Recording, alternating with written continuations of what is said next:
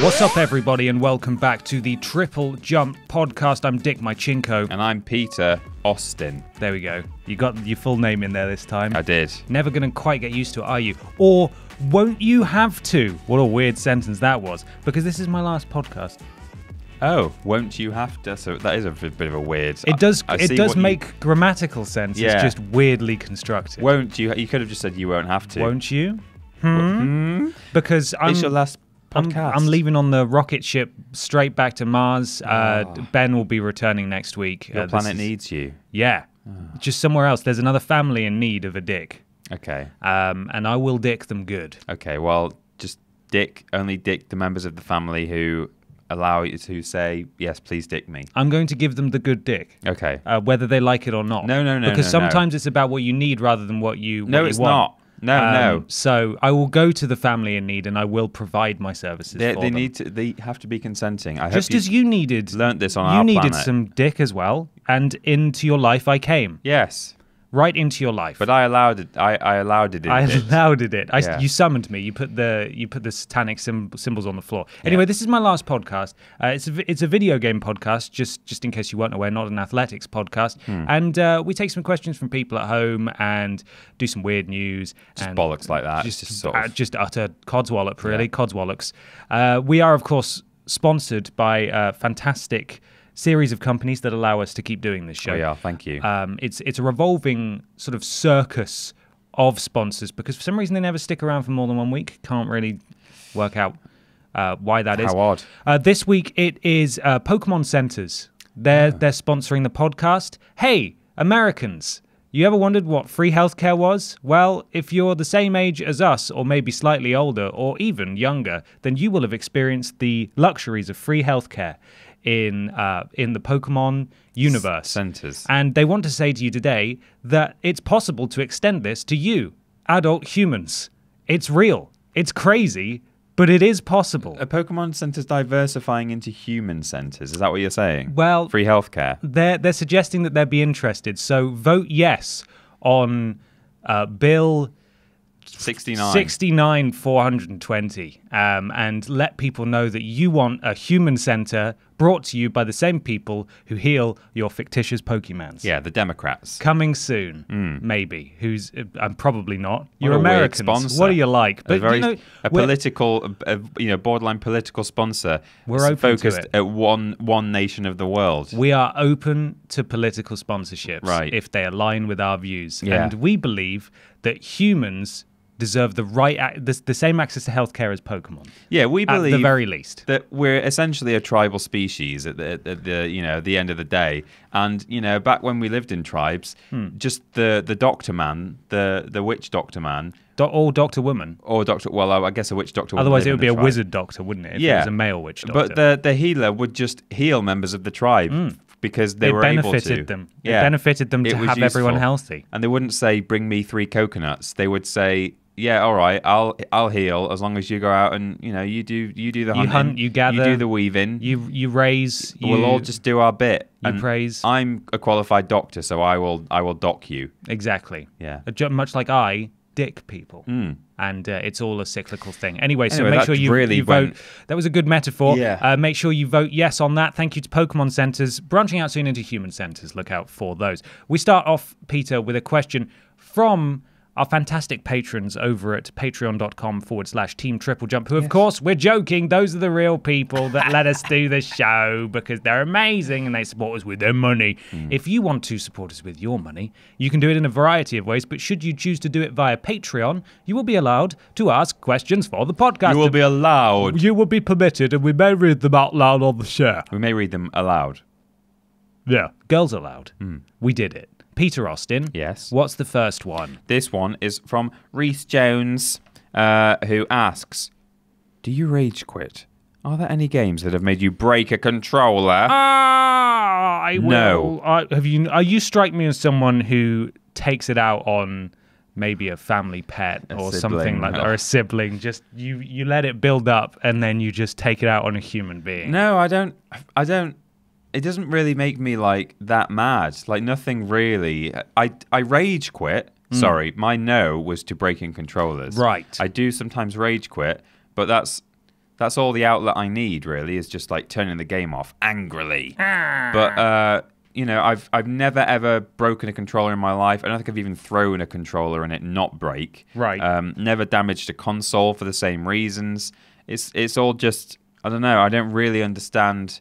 That thing costs money, and I don't know why you would want to treat it like that, even in the heat of the moment. Well, that's the thing. It would very much be the heat of the moment. Absolutely, I'm sure you probably people regret breaking their controllers, but me and my fiance, we're basic as F, and we watch Fail Army compilations sometimes. Good stuff. On like a Friday night. You like Lad Bible on Facebook? We don't actually like Lad Bible on Facebook. Big member of the Lad Bible But Army. That's kind of who I feel like I am when I'm watching Fail Army. Right, okay. But anyway, it's enjoyable. It's Fail compilation. And every now and then you do just see like a bunch of lads playing FIFA and like a goal will go in, and the fail is that like he throws his controller and smashes the TV screen, or he pulls the controller out of the wall and literally throws it out of the window. Okay. And I don't understand. Yeah, I don't get that. That is underlying anger issues that go beyond absolutely. losing at FIFA. I have broken controllers in the past. Okay. Most of the time, it's in the heat of the moment, like just throwing it at the floor, like, oh, for God's sake. Yeah. But one time, I wasn't in a good place, admittedly. Right. One time, I did stamp on a controller. Like, I put it on the floor and I stamped. Like, I thought, I'm going to stamp on this controller now. It's weird, Peter, because it broke. I couldn't believe it. Really? Crazy. How odd. But that doesn't happen anymore. That was like, God, maybe 5-6 years ago. And I was like, it was sort of like the peak of my trophy obsession was starting to happen. Right. It's when I was starting to get a lot of my platinum trophies to build the bulk of it. Now I get like maybe one platinum trophy every few months, maybe. Back then it was like, right, what can I platinum next? Right. Immediately. Like I wasn't even playing games for fun. And when I was playing games for fun, it was, how easy is the platinum? Yeah. Can I get it? There were a couple that I don't know if I broke controllers over, but certainly rage quit over. Mass Effect 2, playing that on the hardest difficulty was the worst thing in the world. Spec Ops The Line nearly killed me on the hardest difficulty. Yeah. That game was just ludicrous, just constant death, retry, over and over again. More recently, in fact, this last weekend, I don't really play games online anymore because they don't make me rage quit, but they don't make me happy. Like, I don't have time for sort of avenues that are meant to be enjoyed. Yeah. That just bring me nothing but frustration. I kind of know what you mean. Which is why I tend to avoid online games now unless they're like co-op and stuff. I very rarely play competitive stuff. I've only been playing Crash Team Racing online just to get like the Grand Prix stuff. Yeah. Yeah, me too. The daily and the weekly challenges and stuff, just to play one match online. But I'll talk about it more in a minute. But Dark Souls 2, I was playing that last weekend, and I didn't throw it, but I gently just sort of tossed my controller to the floor, like, okay, this is making me really upset. I'm going to have to stop now. I mean, the closest I've come to stamping on a controller in the way that you did is that for a time, I had an Xbox 360. I didn't have a PS3. And my Xbox 360 was a fairly early model. I got it fairly, soon into when they were released. They sold them, and so of course it got the red ring of death after maybe about a year, maybe so. I think I did all right off it, but you still, it's annoying. And I think what I did was, and this wasn't because I was angry, it was because I just thought, well, I won't get a chance to do this again. I took it out, I took the Xbox into the garage and I just smashed it up with a hammer. And I think that was just because it was like, wow, this is a really expensive piece of kit. I did it. But, ordinarily I'm not able to smash expensive pieces of kit with a hammer. Did you not want to get it fixed? Well, there were like, if you got them fixed, like they used to just break anyway, and there were like internal things that you could try. You could if you're able to get inside the casing, which was really hard. There were like things that you could try and do at home as well. But I just thought, screw this, I'll just get a new one. Should have put it in a towel. Yeah, that was the trick, wasn't it? Done. Put it in a towel, turn it on. What a crazy time that was. When I say screw this and get a new one, I don't want people at home to think that I was made of money. I meant screw this, I will save up for a long time and get a new one. But yeah, in terms of games that have made me rage quit over the years, Tekken 5 and Tekken 6, the final bosses on those, particularly Tekken 6, he's called Azazel. He's like a pterodactyl Egyptian mummy. Okay. That's kind of what he is. It's a good combination. Yeah, and he is just he's just like, it's not even fun. It's just not fun at all. Oh, that's a shame. Tekken 5 not so bad, but that used to feel a bit cheap. I can't remember his name off the top of my head now, but Kingdom Hearts. There's some hard bosses in that because it's kind of Final Fantasy based. So you get and various sort of large monsters and weird Disney bosses. I had a really hard time with Maleficent. Oh, okay. Yeah, she was pretty tough. She had like 2 forms as well. So you had this whole thing where you fight her just as the queen. And then after you've done all of that, which it's a bit of a slog, she then just turns into a giant dragon. And then you have to fight her again. Hey, that's fine. Immediately again. I mean, like... People do that sometimes. Yeah. And also, Crash Team Racing... Time trials / I guess relics is more specific. Yeah. Some of the relics have actually made me a little bit mad recently. Really? I've kind of I've not thrown the controller, but it's upset you. I've done some swearages at the TV. Yeah. And I've had some funny looks from my fiance who's like, just calm down. It's okay. It's just a video game. It's just a game. It's Why fine. you have to be mad? Why you have to be mad? So yeah, that's that. I rage quit. It happens. Like I don't know if rage quit is the right word because you can look up plenty of, as you say, fail army videos of people properly rage quitting. Yeah. But games can be frustrating sometimes. It's when they teeter over into I am angry now. Teeter Austin. This has made me teeter Austin into the angry zone. Smash up Xbox 360 in the garage. Teeter Austin. That's where I am right now. Yeah. Well, thank you very much, Reese. Good question, Reese. It's time to move on to a groundbreaking segment. We've never talked about it before. It's one where we talk about the games that we've played. Are you ready, Peter? It's called What We Playin.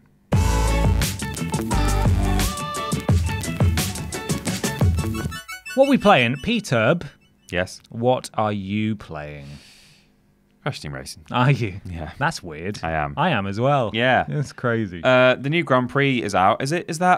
Was it just out last time when we did the podcast? Yeah, I don't think I played it at the time. I introduced the concept of it last time. I think we both agreed that they did a pretty horrible job of explaining how it worked. Yeah. But once you get in there, it's got a great introductory video that actually explains it. Yeah, that's right. Last time we talked about this, I hadn't yet played it, but I have now played it a lot. I play it every night. I log on and play at least half an hour because you get a bonus. I can't even remember if it's bonus coins or bonus nitro for unlocking your Grand Prix stuff, but you get a bonus for the first half hour in your rewards. Yeah, you get coin bonus for that. Right, coin bonus, yeah. But you get your daily challenges anyway. Of course, you want to get done. daily challenges, your nitro, absolutely. Nitro doodads. Yeah. I also want to correct an assertion that I made last week. Okay. When you said they've released one new track for this Grand Prix. And I, having not played it, and I think I did say I've not played it, but I believe this to be the case, I said, no, I think there's 3 new tracks. And you were like, oh, well, there's only one at the moment. Maybe they'll be releasing 2 others for the rest of the month. What I didn't realize was that Twilight Sphinx Lord, or whatever it's called. Twilight Sphincter. Takes place over 3 different times of day as you drive around the track. Oh, it does actually. So I'd seen like footage of it, and I just assumed that all 3 of those distinct, were from slightly different areas, aren't they? They're different areas, but it's all one track. So that's what I was talking about. Gotcha, I see. There are not. The elephants are upstairs. They've You probably arrived. Can't hear that, but they're going to hoover soon, I would imagine. Yeah, It's but Thursday morning. just a correction. Don't want to be on record saying there are 2 more tracks coming because there are not. One track. It's a good track too. It is a good track. It's good stuff. I'm enjoying it. I'm enjoying the Grand Prix. It's a lot of fun. It's a good incentive, really. In fact, I've not played single player for the longest time. I'm yet to 100% it, and I want to, but I just sit down and I play Grand Prix now, and it's kind of taken my focus away from single player. But that's not a bad thing. I'm still playing the game. So, yeah. No, I'd say it's the same for me too. Grand Prix now, I'm logging in daily. I'm making sure because I want to get all of the things I've got every challenge I can conceivably complete within the non-cyclical challenge sets, like the weekly, the daily, and the quick challenges. The quick and daily obviously reset every day, weekly every week, but the other ones, they're there for the whole month. I've done all of the ones of those that I think I can. The rest that are there is like win 10 online races in this specific buggy. It's like no. I'm not. I'm not going to do that. Yeah. I'm not going to do that. Make me. So no. Also, I've now assembled my racing setup so that I get 50% bonus nitro points, which is great. I was just about to say I love the multiplier thing that they've added in. It kind of encourages you to try out different, different things that you've unlocked, and then you get a load of bonus nitro for it if you win, if you do something. So I'm getting, instead of like 150 points for some of the smaller challenges, I'm getting like over 200 now, which is great. It makes a huge difference. So the weekly challenges at the time of recording have just cycled through. For some reason, they didn't come through on Monday. I don't know why. That was weird. But I've just gone through most of those, and I've, again, just completed those super quick. I'm now nearly halfway through the gold tier. So it's going to be a bit of a grind now. I'm going to have to basically complete every daily challenge to get to the end of it. But I think I can do it.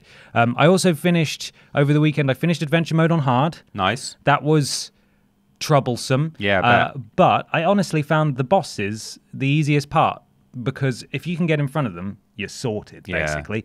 But with the normal races, as we discussed before, it's so down to luck. Yeah. In that if someone hits you, basically the AI can just decide, okay, you're in third place, you're going to get hit by like 9 missiles now, and the person in first place is just going to disappear forever. Yeah. Bye. It is that as well. I feel like you're more likely to get bombarded with loads of stuff if you're in like second or third. I find that in first, you don't actually get that much hassle. You just need to make sure you stay ahead, and don't slide out on your corner, or don't hit a potion that's been placed down. You know.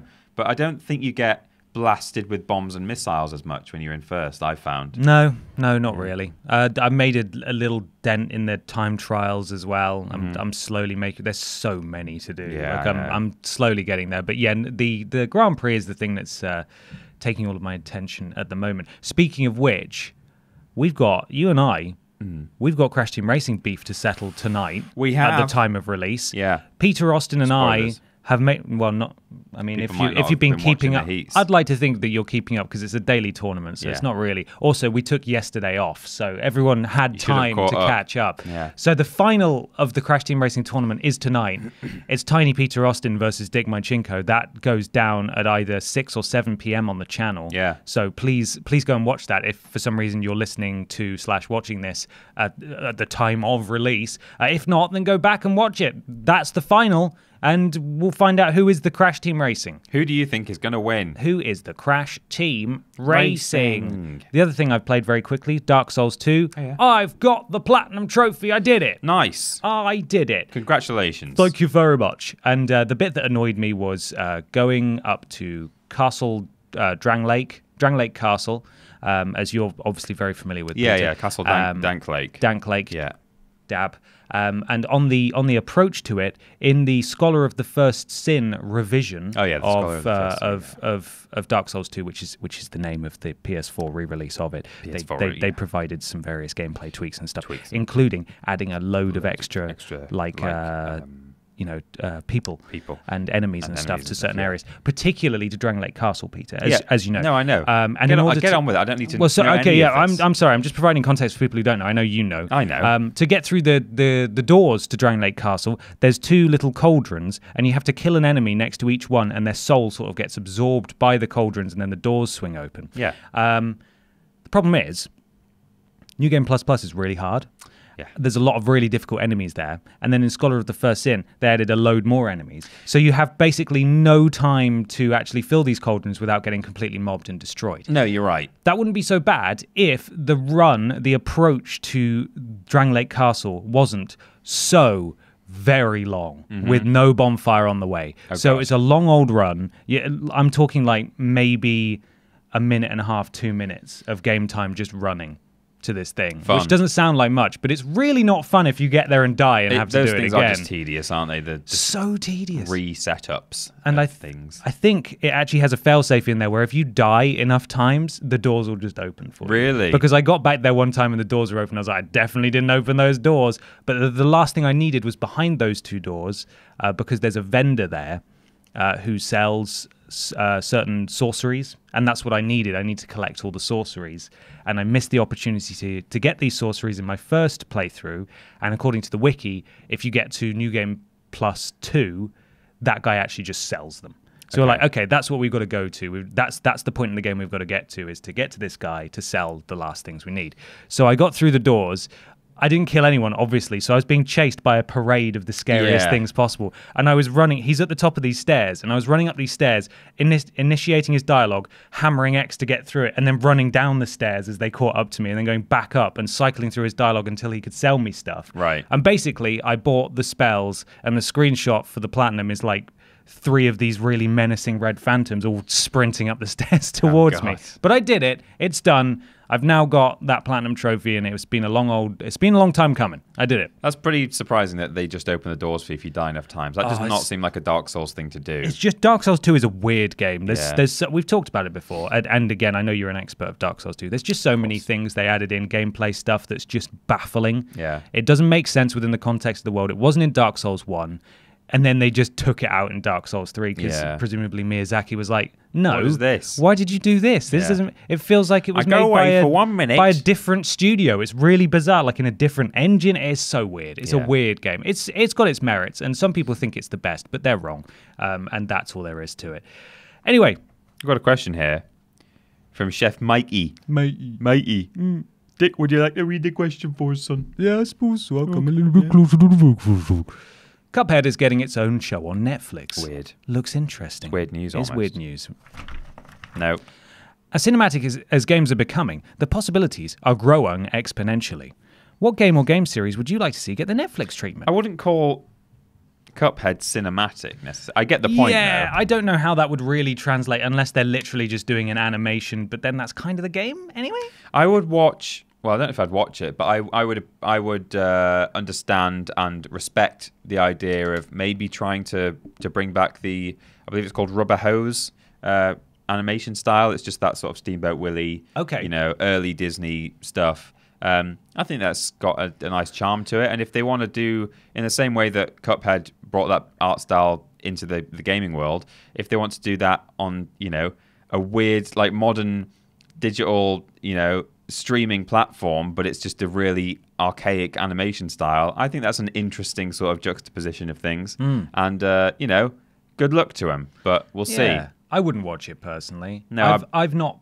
Admittedly, I've not played Cuphead, but I would imagine it's not the story that people hang around for. It's the art style and the amazing gameplay. Yeah. So I probably would have played it if it's exclusive, isn't it, to Microsoft? Yeah, it's not on the PlayStations. No. I think it's coming to Switch though. Right. If you've, as you said, Peter, I think if it came out on Netflix, I probably wouldn't watch it. I'd look at it and think, that looks really nice. That's a great art style. Yeah. But I don't want to watch a series about that. That's not really interesting to me at all. So there. But what game or game series would you like to see get the Netflix treatment, says Chef Mikey? Peter, I think there are so many amazing YouTubers out there who recap the lore and the world of Fallout. In particular, can't remember his name. Right. It really upsets me. It's gone now. But there's a guy, he's fantastic. He goes around and he just recaps various areas and just like explains the full story and just fully explores everything, looks at all the items and stuff, and it's delivered in a really cinematic way. I'd be totally fine with a Fallout show that didn't really have a character. It was just almost like not a fly-on-the-wall documentary, but that was like a narrator just guiding you around this wasteland and the places within it and stuff. Yeah. I think it lends itself to... I mean, I think the YouTube videos are fascinating anyway, but I would watch a Netflix Could series. almost be an anthology series, so it's all set in the same world, but there's no single protagonist, maybe. Right. A different thing happening every week, and it may be in a different part of the world, Like Death, Love, Death and Robots, whatever it was called. Yeah. I'd be totally up for that. Same with I've called on this idea over the years just because Andromeda was such a disaster, but Mass Effect I think would also make just a sci-fi series set in the Mass Effect world. I mean, there's a lot of sci-fi series that are not great, but I still think just with a Mass Effect twist on it, that would still be quite engaging. I kind of feel like, in a sense, it's been a while since there's been just a kind of standard, typical, enjoyable, non-complicated sci-fi series. Nowadays, if a sci-fi series does well on something like Netflix, it's because, they subvert your expectations and actually it's set on Earth, but then, the the artifact arrives from the stars, and then it's actually about the human reaction to it, and just weird stuff like that. There's not just been, because it's kind of a space opera, effectively, Mass Effect. Right. It's not just been like a kind of simple, people flying around in ships from planet to planet, and there's some aliens to battle, and they have relationships with each other. It's been a while since we've had something like that, I think, or a decent one anyway. So yeah. I can see that. That's why I liked Guardians of the Galaxy so much. Yeah, is that it didn't go super hard on explaining how everything worked. It was just sort of, you're along for the ride, in the corner of the screen. We're now arriving in this star system at this place, and it's this many, it's this distance from whatever the hell. And that was it. You're now in this place, and life exists here, and it doesn't need to. Don't worry about it. It's not like humans walking around going, whoa, what is this crazy place? It's like the characters know what it is. Yeah. It doesn't treat you like an idiot, and I appreciate that. And I think a Mass Effect series like that would do very well. I'd like to think so anyway. Sticking with space, I thought Dead Space could make a good horror series. Oh my God, yeah. It could be really tense and horrible. I'd love for a TV show to be structured in the same way as a game, in that it doesn't need a huge amount of dialogue sometimes. Sometimes it's just 20 minutes of, basically the beginning of the series is just like the game, Isaac arriving. Yeah. And at the end, it's him leaving. And there are some chapters where it's just like, I've got to get through the engineering bay in this episode. And it's him trying to solve stuff. And it can be like that Breaking Bad episode where there's just a fly on the ceiling that he keeps trying to chase. And there's not a great deal of dialogue in that. It's just, everything is just conveyed through emotion, and I really think the silence and the lack of dialogue in a horror TV show, especially if it was just a single episode where it's like, okay, now we're doing a spacewalk, and it's just him, trying to solve these puzzles in space in complete silence. I think that would be something as well all the time. I think that'd be really interesting. There'd be some episodes that he'd bump into NPCs, or there'd be a lot of dialogue chatter through his headset or whatever. Yeah. And then there'd be some episodes that are just completely no dialogue at all. Him trudging through. I mean, I wouldn't watch it, but no, I don't I'd think you love would. it. I'd love it if there was a show that was structured like that. I think that would be really interesting. Yeah. Also, I put down BioShock. Could be fun. Again, that's just another world that I think is fun to just explore in the same way that Fallout is. It wouldn't have to follow the story of the first game or any of the three games. It could just be, here's Rapture.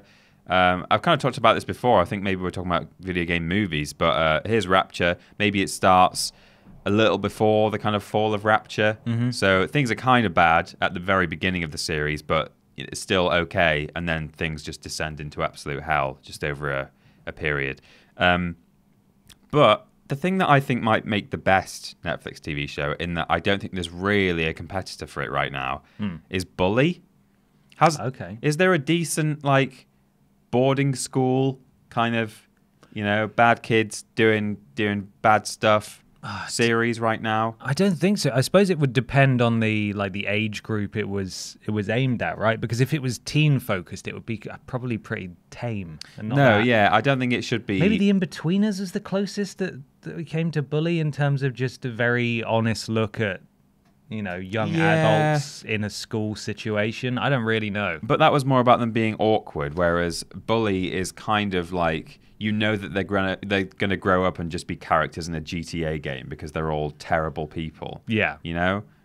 So I think that could be really interesting. I think there's some really cool characters in Bully, and some fun missions and story arcs and stuff. So I think that would be really good. I'd watch that. Peter, do you something smell a bit strange to you? I don't know. I'm a bit stuffy. I've got hay fever. Okay, well then allow me to fill you in. It smells weird because it's time for weird news. Oh, I see.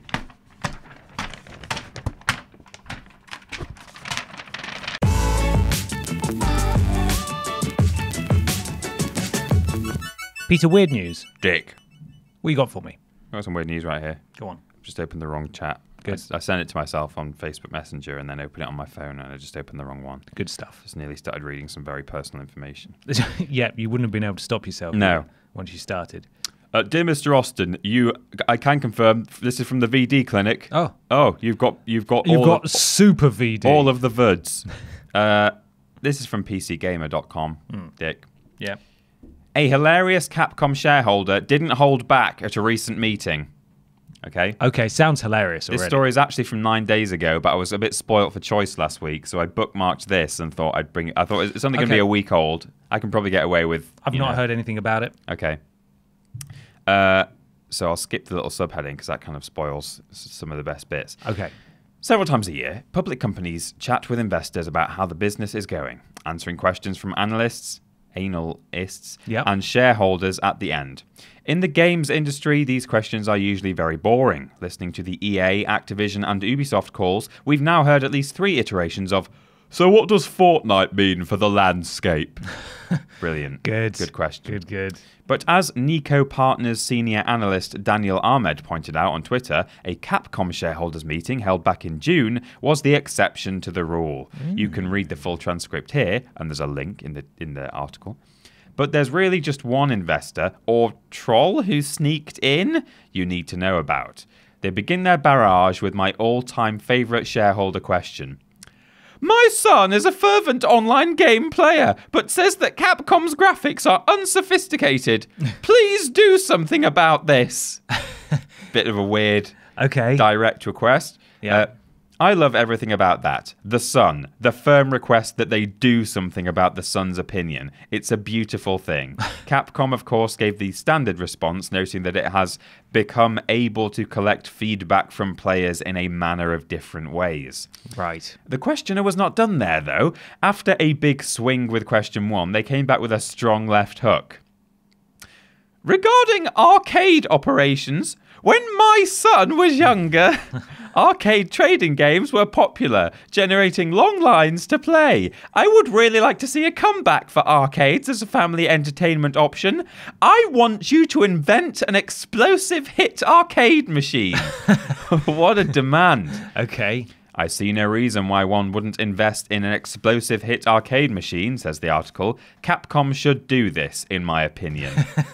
Still, make a good game. Yeah, please. Please make a good game for my son. Mm-hmm. Still, they were not done. After insisting Capcom make its graphics better and also invent a very good arcade machine, which is quite a bit of work, this attendee still had one more request.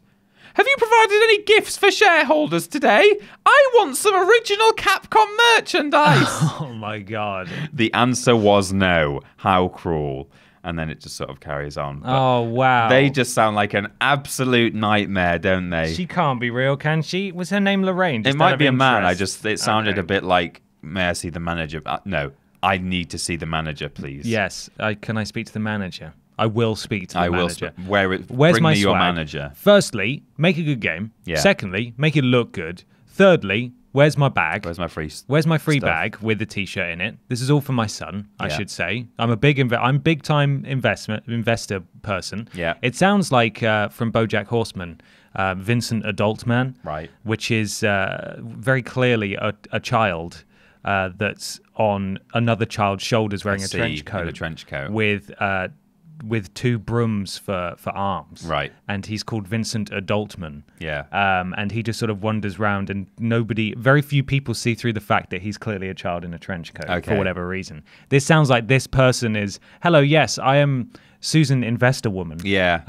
I'm here to do serious investing. Please give me a shirt. Also, my son wants a game that looks nice, please." She's definitely called Susan. You think she's a real Susan? Or Linda, maybe. Okay, sorry to Susans and Lindas out there, but if you were part of this shareholder meeting, let us know. It's really important. So there you go. That's slightly weird. That is weird. That's going on behind closed... Well, not even closed doors in Capcom. That's public information. Well, that's what Capcom get for having a smash hit like Monster Hunter World. They're back in the public eye now. Not that they ever went anywhere, but make it look better. Put it on an arcade cabinet and give me a mouse pad. Yeah, I want a mouse pad with my son's face on it. Yeah. My gamer son. I want a big picture of my gamer son in your game. Dick, have you got some weird news? We now go to Polygon. Okay. What happened when a Fallout 76 fan pretended to be a beggar? A digital social experiment. Oh, okay. I like this kind of thing. I like when people play games in interesting ways. So this is a little fun one. This isn't like, this isn't going to blow anyone's mind, but I just thought it'd be interesting and a bit weird to find out what this person has been getting up to in Fallout 76. I used to do this on RuneScape, incidentally. Did you, Peter? Hang out outside the bank and just say, "Free stuff pulls." Did you ever get anything? Yeah. What got did some you pretty get? good stuff sometimes. I got like a black longsword. That's pretty good. I got a little bit of money occasionally. Okay. Yeah, bit of armor and stuff. You weren't you were outside the bank while I was inside going B sale, B sale, B sale. B set bank sale. Wisp me. Bank. I don't know what that means. B sale. Now watch me I wisp. know that's Guild Wars. Sorry. Oh, you nerd. Yeah. B sale. B sale. Bones. Selling bones. Got bones for sale. I used to sell cowhides. Oh, really? Yeah. People loved bones. Yeah. You get a lot of money for bones. Anyway, that's RuneScape. And Andre Slamantis, I think, a 36-year-old from Argentina, knew that Fallout 76 players were known for being helpful, as many take it upon themselves to be the NPCs of the wasteland. This is true. But how far would a player go to help a fellow comrade out? And can I just call him Mr. A? Because I've looked through this article. It says his name a lot, and I can't really pronounce it. Can you try it once? Andre Slamantis. Oh my, that's all one word. It's all one word. It's his username. Andres Lamantis. Andres Lementis. Yeah, I'm not going to do that. No. Mr. A. Goodbye, Mr. A. Tested this out with a special build where he could not meaningfully craft, mod, or scavenge. All he could do was rely on other players. So basically, he made just the worst, most useless character. Oh, I see. He ever. couldn't do it because of his stats. His stats His are just special. crap. Yeah, he was Okay. rubbish. He was, in short, role-playing as a beggar, tattered clothes and all. Mr. A set up shop in Flatwoods, where both low-level players and veterans like to congregate. Here, he lies down on an empty mattress and waits for people to come by. He has put up a free hugs sign by his humble abode in the hopes of drawing attention to his self-imposed situation. In the world of Fallout, beggars are extremely common, as post-apocalyptic conditions are harsh and not everyone has the means to live it up in a vault. Fallout 3, for example, has characters who will ask for purified water, which is somewhat of a rare commodity. Oh, yeah. If you gift them some water, you'll gain karma, but if you deny them, they'll die. In Fallout 76, which has no NPCs, poverty is a rare sight. After all, most players will go out into the world and get what they need by force. So seeing a player affect poor conditions has proven to be a startling sight for some fans. One player, Mr. A recalls, stopped by and asked how he could help. Perhaps he could use some armor or some guns. With an emote, Mr. A asked for a weapon, and the player went on to furnish a custom shotgun just for him. Others strive to be helpful, but can be a little rude about it. It makes me uncomfortable to see your bald head, one Wastelander said before giving Mr. A knit grey cap. Another player took offence to Mr. A's attire and told him to put some clothes on before giving him a Confederate outfit. Oh, Jesus. Imagine if that happened. Maybe that probably does happen to, homeless people in the street. They in get America. given just the... Put some clothes on, and they get given a Confederate flag to wear. Yeah, probably. Hours later, that same player came back to check on Mr. A to make sure he was okay. Unlike most Fallout 76 players, Mr. A largely stays in the same spot. You see now, you've noticed how often I'm saying Mr. A. Yeah. Mr. A likes to play up the drama with his role-playing. Sometimes he uses an emote to make his character pretend to vomit in the rain, all in the hopes of getting some sympathy from other players. Specifically in the rain. It works too. I don't know why the rain. I'm vomiting in the rain. Oh, no. The players who gave him an outfit also offered him some building materials. Build yourself a decent home, the concerned player said. The digital beggar does make use of what people give him. Right now, he's made the smallest wooden shack available in the game. Not everyone has been nice to Mr. A, though. He claims that at least one player came up to him while he was sleeping to try and beat him up. He ran away, only to come back to a broken generator. But that's okay. He was planning on dismantling his home base anyway. I will tear my shack apart in a week, and I'll pretend it was destroyed by a storm, he said. So there we go. Oh, no. The adventures of Mr. A as a beggar in Fallout 76. My father used to own a paper shop till it blew away. Shut up, Peter. It was blown away in a storm because it was made of paper. Do you understand? That was Anyway. good weird news there. Yeah, that was some weird news. Just thought we'd pop back into Fallout 76. Always interesting to see how players adapt to, a really terrible situation. I'm not, of course, talking about being homeless. I'm talking about playing Fallout 76. Yeah.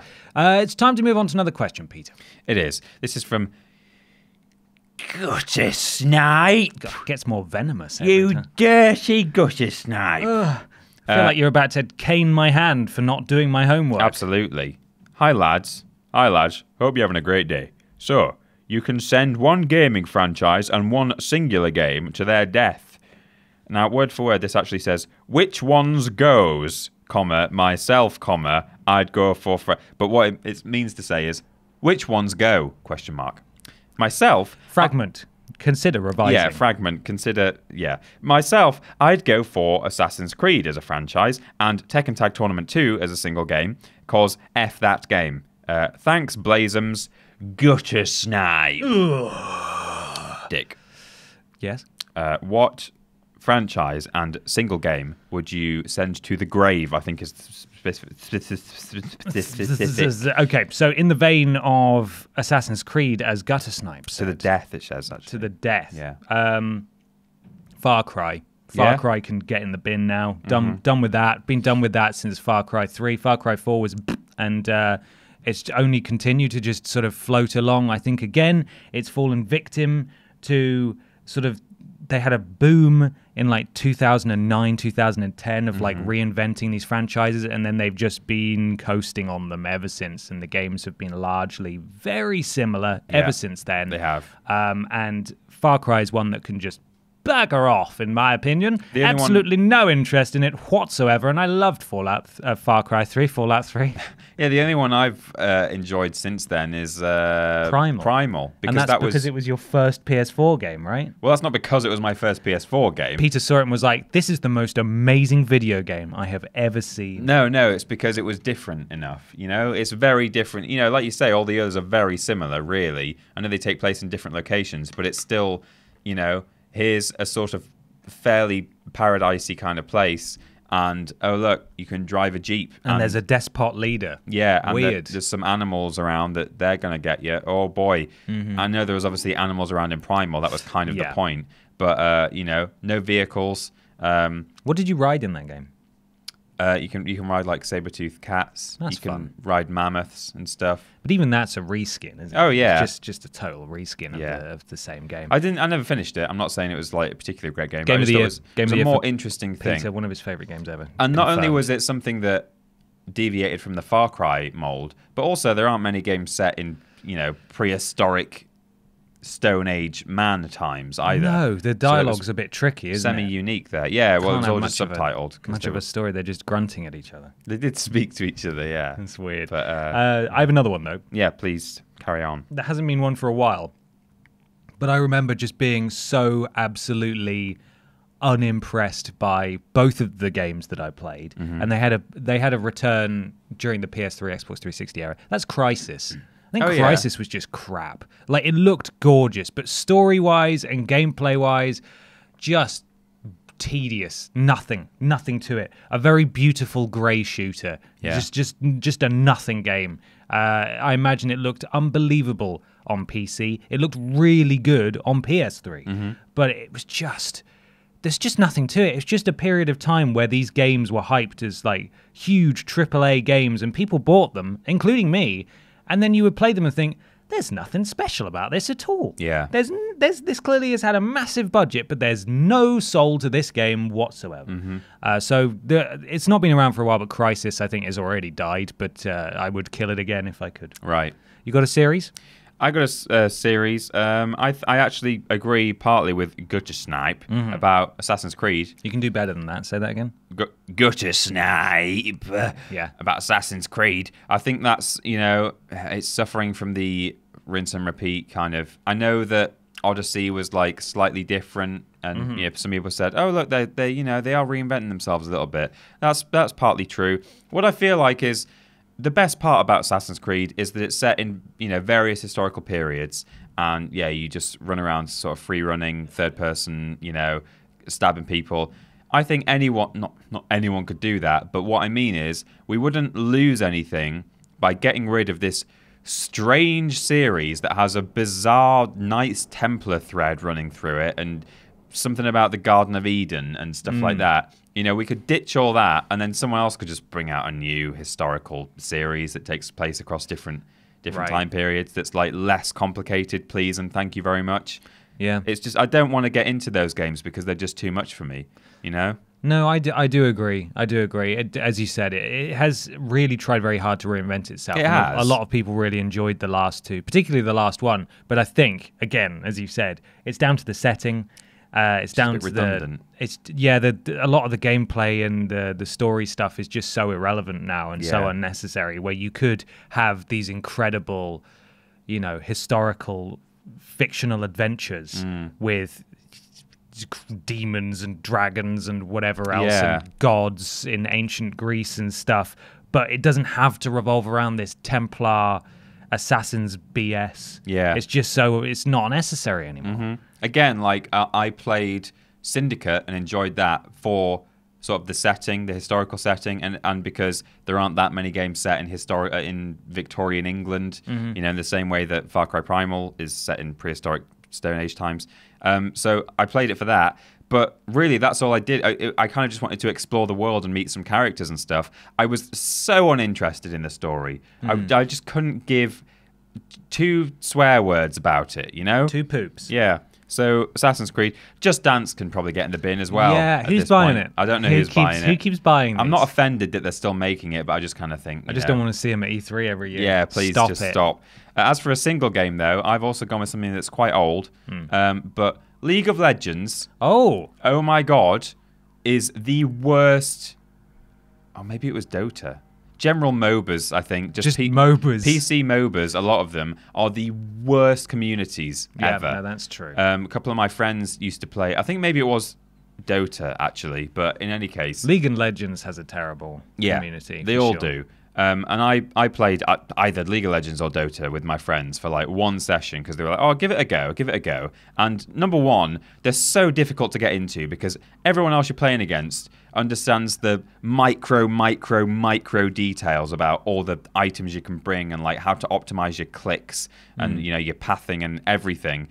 So it's super hard to get into. And on top of that, if you're not doing very well, which you're not going to be doing for your first, couple of months because it's super hard to get into, then people are so horrible. Really, really terrible people. They are. Because, I don't know if there are also some free-for-all modes, but generally you're playing on a team. And, if you're letting your team down, you're going to know about it. So you're saying their own venomous community has decided the fate of that game? Yeah, I think so. I mean, specifically, I would send the community to their deaths. Yeah? Every single one of them. Millions of people killed. Rather than the game. I mean, the game doesn't interest me, but it's the community that ruins it, I think, for everyone. Yeah. So, yeah, that's what I think. Nice. Skyrim. Skyrim can go now. Done with Skyrim. You think? Stop. Okay. Stop with Skyrim. So that would be the one game that I would kill right now. No more Skyrim. Stop it, please. God. Everyone's had their fun with Skyrim. I'm not saying it's removed from existence. I'm not saying that just about stop with Skyrim. Assassin's Creed, but yeah. Stop talking about Skyrim. Stop it. It's stupid now. Okay. Everything's better than Skyrim and has been for a while. That's true. I'm so sick of hearing about Skyrim. But the one thing I do like about Skyrim is the role play options and the mods, Right. I've genuinely, I mean, you say, get rid of Skyrim, stop talking about it. I've genuinely been tempted to run a few episodes of my live stream in Skyrim. You're strange. I don't understand. Not playing the main quest, though. I want to get one of those alternate start mods and just play a character instead. Or like a zoo owner or something. Yeah, well, something like that. But yeah, that kind of thing. I think it's fun for that kind of thing when you want to play a zoo owner or a hunter or a... Hunter. Good hunter. Or whatever you like, Yeah, get rid of the Dragonborn, certainly. No one needs that. Bored. Yeah. Bored of that meme as well. That meme could outstate its welcome immediately. You're finally awake. Shut up. Done with you. Yeah, get out of here. Didn't it? It's not even funny. God, I was done in 2011. I'm so sick of hearing about this game. Would you like to move on to a big discussion? Yes, I would. It's huge. Here it comes.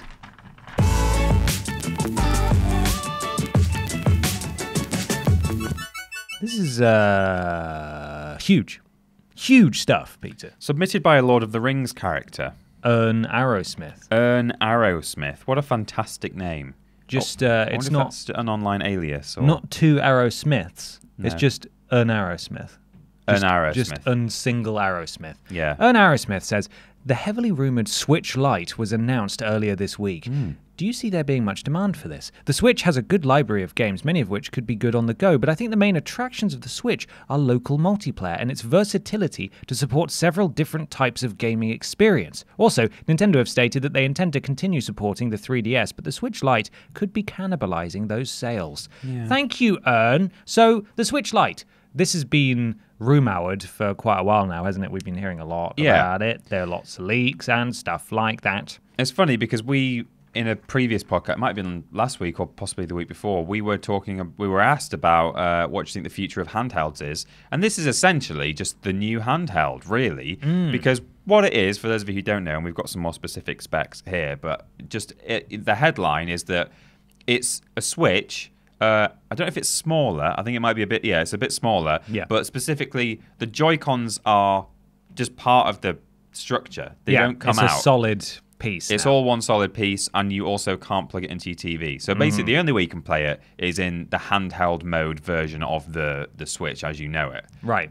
So it is just like, I mean, it kind of looks like a Game Boy Advance, I think. Yeah, a kind of modern version. Before we get started, it is obviously a budget Nintendo Switch. Yeah.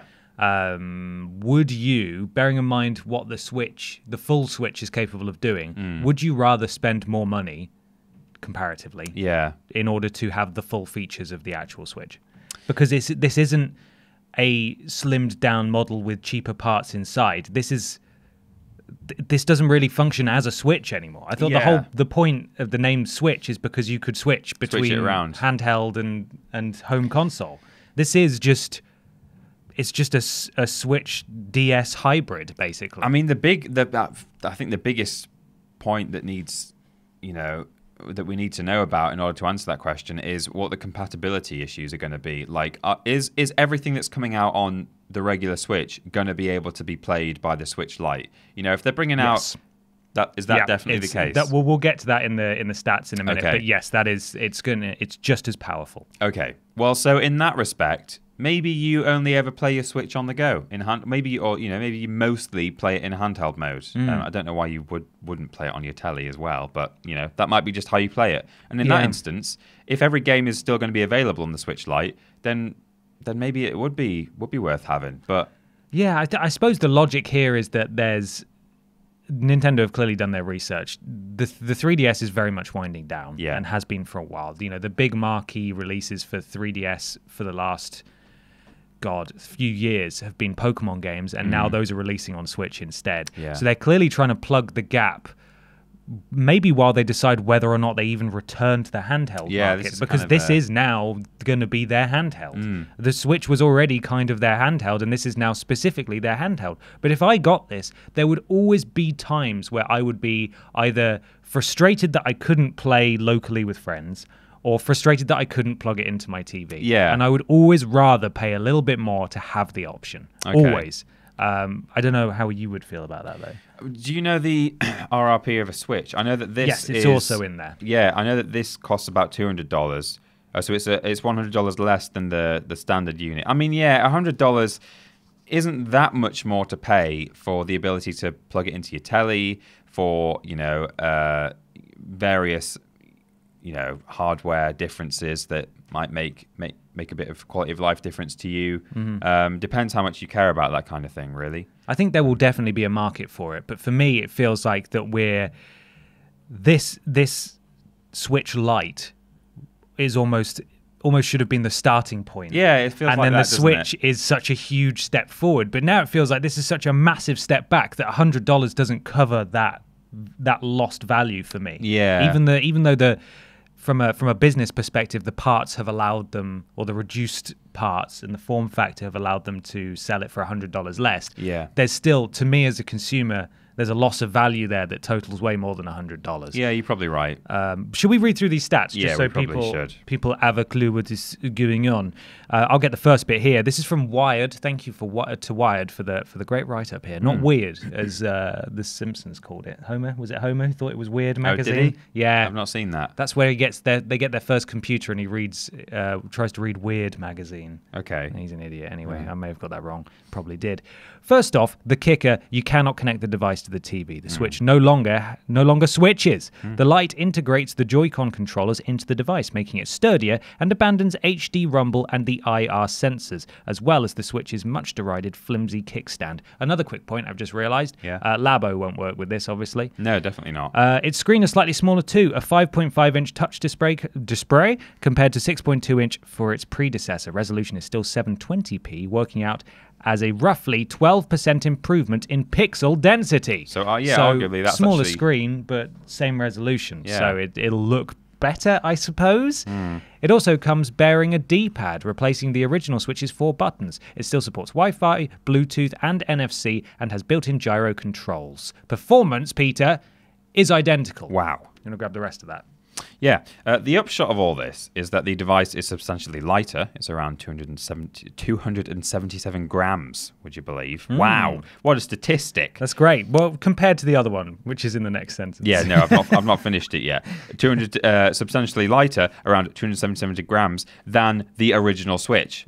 400 grams with controllers connected. So that is over a third lighter, or about a third lighter. Yeah. So you will feel that difference. Yeah, you will do. It also has very slightly improved battery life due to the lack of separate controllers, 3 to 7 hours compared to the original's 2.5 to 6.5 hours. The Switch Lite will cost $199 in the US, an impressive $100 less than the base unit, and is launching on September the 20th. There's no UK price confirmed yet, but... presumably it'll be a similar drop, I'd have thought. Now, personally, we've spoken before. We have a Switch, so we're very fortunate in that regard, and a lot of people watching and listening have a Switch as well. Yeah. So we'd love to hear from you and what you make of this. I know a lot of people may have just been waiting for a budget entry point, because there's a lot of fantastic games on the Switch and they will be able to play them on the go, and that may be all they want, and Nintendo are absolutely right to do this. Yeah. But I can't help but feel, as I've already said, that the $100 price drop is not worth the features that are no longer there. But on the other hand, is that partly because, I mean, like you say, they were maybe released in the wrong order? If the Switch had never come out and then Nintendo came along and said, hey, we've got this new handheld we've designed, it can play The Witcher and Skyrim, and, various other games that have been announced recently that we're like, what on earth? I mean, not that Skyrim was announced a long time ago, but, I'm constantly baffled by the games that are actually Switch compatible, apparently. If Nintendo came along with a handheld like that and said, yeah, this is $200, do you want this? Anyone want this? I think it would probably be lapped up. Yeah, absolutely. But it exists in a post-existing Switch world. Yeah, I guess it's a bit like just bringing a PS3 out now. It's like, well, yeah, but the PS4 exists. If you'd brought this PS3 machine that you've invented out, like 8 years ago, we might have been more impressed.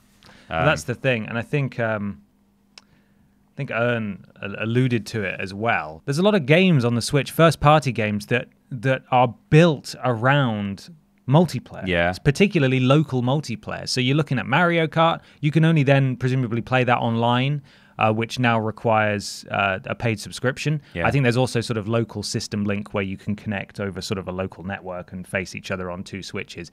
But then you have to have 2 switches. Yeah. And again, that kind of defeats the point of the whole everybody jump in and stuff. It's like it's a weird... Into the minivan. Where they're all playing in minivans in skate parks and stuff, and then the most expensive-looking apartments I've ever seen. Yeah. That millennials certainly cannot afford.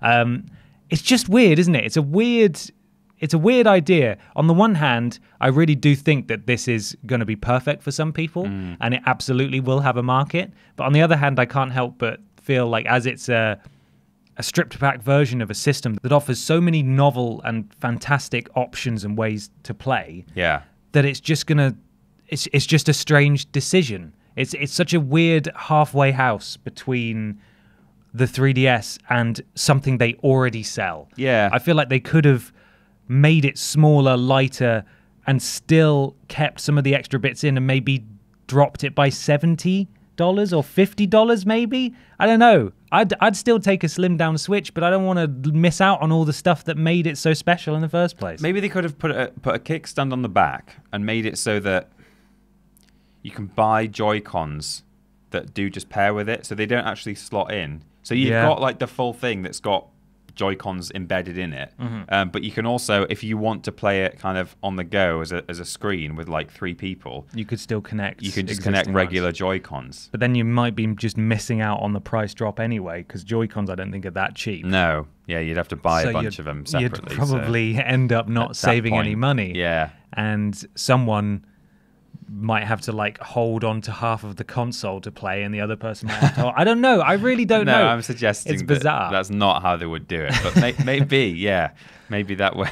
But they have been able to replace the 4 buttons with an actual D-pad now, because the 4 buttons, when you took the Joy-Con off, they acted as like A, B sometimes, and obviously you can't do that with a D-pad really. That's all one piece.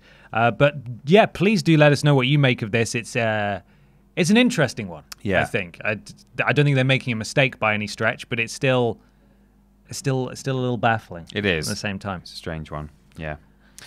Peeper. Well, yes. Where can people find us if they want to on the internet? We're on the internet at Team TripleJump, almost everywhere that's worth being, except Bebo. We're not there yet. We're working on it. Yeah. We're youtube.com, twitch.tv/Team TripleJump. We're on twitter.com and facebook.com/Team TripleJump. Patreon.com/Team TripleJump is where you can submit questions for the podcast, get various rewards like early worst games ever. This week. This week, yes. The podcast that you're listening to right now, if you're watching on YouTube, you can get an audio version at play.acast.com/s/TripleJump. That's the hardest one. Good luck. Have fun. And the website itself is triplej.mup, and we've got a store there where you can buy various merchandises. Finally, Discord. That's just bit.ly/Team TripleJump, because Discord URLs are weird. They are weird, aren't they? They're so strange. If you'd like to follow us on Twitter, you can do at that Peter Austin and at confused_dude. You can also do the same on Instagram at that Peter Austin and at Ben Potter 20. We've got lists every Tuesday and Thursday. Streams every Monday, Tuesday, and Thursday. Monday, Tuesday being on Twitch. Thursday being on YouTube. Worst Games Ever is fortnightly. This week is a Worst Games Ever week. If you're a patron, as Peter said, you will have got the episode yesterday. It's a real doozy. But if you're not, you'll get it tomorrow on Sunday, which is fine. Podcasts are every Saturday, and we have some new shows coming very soon. In fact, I think the first one is out next week. So it's finally happening. Thank you so much for your patience. We talked about, I know a lot of you who listen to this podcast are acutely aware of the situation we've been in that we've tried to explain it before, that when we, last year we did a lot of shows, and we loved doing the shows, obviously. It's a lot of fun. But when we started here, the goal was to get the channel started by doing lists, because they are the most profitable thing to do, and we want to make sure that this channel has a future. So we started off by doing that, and obviously we only had the 2 of us, so the manpower was all woman power. It was manpower at that point. Now it's a combination, which is great. We do have a bit of woman power. We have women power. Yeah. And to begin with, it was just Peter and I, and so we were stuck doing the stuff that we were doing because we just didn't have time to do anything else. Now, thankfully, with our hardworking little team and family surrounding us and supporting us, we are able to start these new shows, and over the next couple of months, they'll begin rolling out, ultimately resulting in a show every week. So please be excited for that. I am. I sure am too. We shot a load of them this week. Yeah. I'm tired. My legs hurt. Your legs hurt. I got injured yesterday. You did as well, actually. Yeah, we both nearly died. Yeah. It was dangerous. Worth it. Finally, please leave us a review on iTunes or your platform of choice, something about algorithm. And I do believe that our wonderful patrons are owed 2 Patreon Discord chats this month. They are. We've been very busy, and hopefully we'll have news on the first one of those very soon. So keep an eye out on the Patreon, Twitter and Patreon, the Patreon page for more information on that. Finally, big old thank you to Pokemon Centers. They're going to be launching their new line of human centers soon. Hopefully they can heal my ability to speak, but it'll be free, because that's the way it should be. Yeah. Make sure you support the bill. Was it Bill 69,420? Yeah, William 69,420. So keep an eye out for that, because at the Pokemon Center, they believe that human beings deserve the same level of healthcare as Pokemon that we use to fight each other. And I think those are words to live by. Yeah. No, I disagree, actually. You don't? You think we mind. Deserve less than the Pokemon who fight each other? Yeah, I think that's the logic, isn't it, of nations where you have to pay for healthcare. No, actually, I don't like that. Yeah. I think the logic is that they don't want to pay for other people's healthcare, but also they don't seem to understand that actually it works out cheaper if everyone chipped. Anyway, it doesn't matter. Yeah, that. You know, you made that bed, you lie in it. But you've been Pokemon. lying in it for a long, long time. And the You have to Pokemon pay Center, we're running out of beds. yeah, the beds are expensive. You have to pay. The Pokemon Center, you don't have to pay for the beds. No. So make sure you support them. They're launching their new line of human centers. How do you want to get to that bed? Ambulance? It's going to cost you $2,500. Take an Uber. Yeah. Take an Uber. Yeah. It's cheaper. Just bleed all over the seats. You've got a horrible star rating, but you know what? You'll get there for free. You will. Anyway, that's enough of that. Thank you very much for listening. We'll be back in a week's time, and we'll see you very soon. Bye, everybody. Bye. What's up? He's Dick. Oh, yeah. Bye, everybody. Thank you so much for supporting me over the last month. It's been a pleasure. I hope you're welcome back, Ben. He's going to be really rusty and probably just crap. So it's been an honor. Bye, everybody. Bye, Dick.